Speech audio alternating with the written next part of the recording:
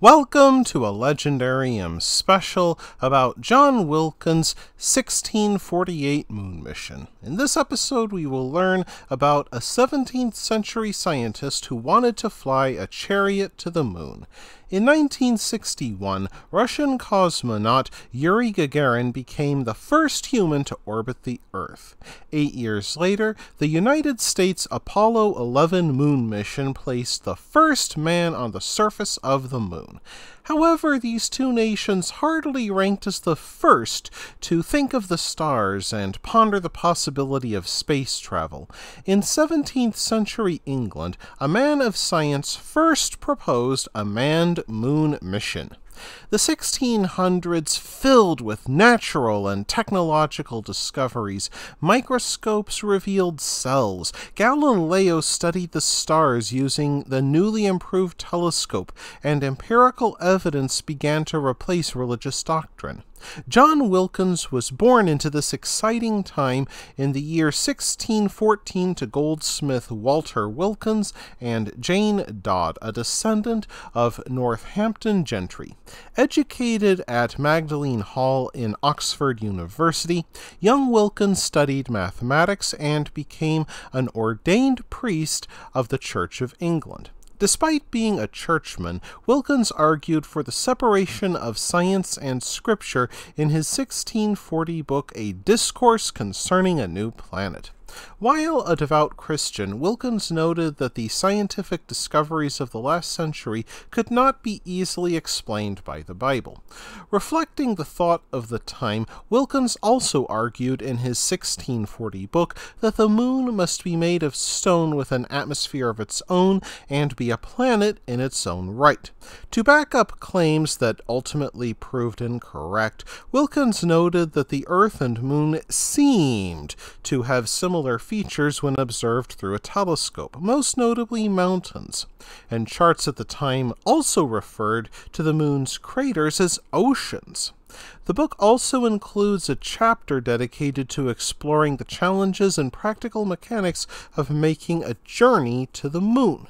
Wilkins anticipated and sought to overcome many challenges when planning his space and moon program.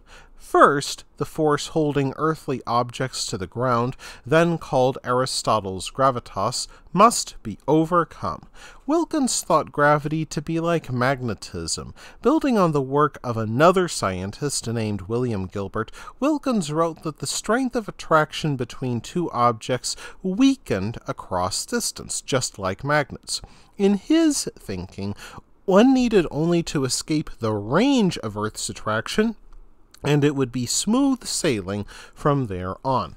Using geometry and trigonometry, Wilkins argued that the Earth's attraction ended about 20 miles above the surface of the planet.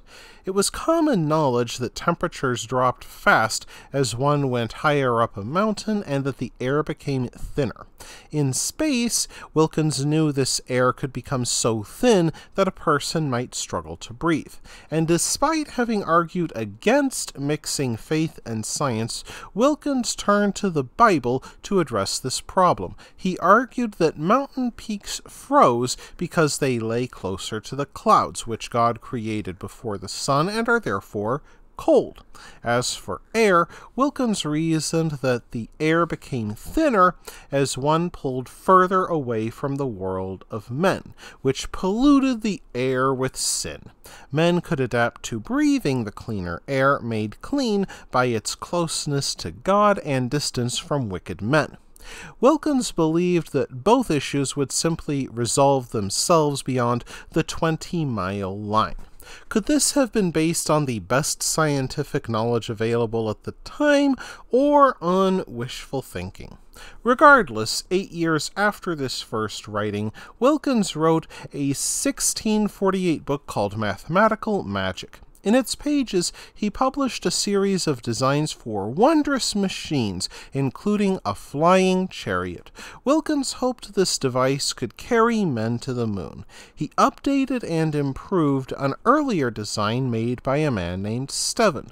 Wilkins wrote of an open-wheeled chariot with a vertical rotating sail sprouting from the backrest. If this chariot could lift a few men, they could pop on over to the moon, where they would glide to a landing on the same wheels that gave them their start. In order to get the chariot going, Wilkins planned on carrying along a charge of gunpowder, which would literally blast his flying chariot into space. If Wilkins ever carried out these experiments, they almost certainly ended in failure, and he did not publish them. Future experiments show the limits of gears, wheels, springs, and torque in traveling through empty space. Yet despite his flying chariot not taking flight, John Wilkins proved an accomplished man. He served in many high-ranking positions, both in academics and in his nation's church. In 1644, he became chaplain to Charles Lewis, at the time the Prince Elector of the Palatine. 4 years later, he went on to become the warden of Wadham College in Oxford University, his alma mater. At the Wadham Gardens, Wilkins laid out mechanical devices like a talking statue, a rainbow maker, and glass beehives used to study bee colonies. There he likely also experimented with his flying machines. Later, Wilkins founded the Royal Society of London for Improving Natural Knowledge in 1660. During his time there, Wilkins came up with other lofty and fantastic ideas, like creating a universal language and a cipher and signal system allowing for long-distance communication, similar to modern telephony or even the Internet. A century later, some of Wilkins' passions became the butt of jokes.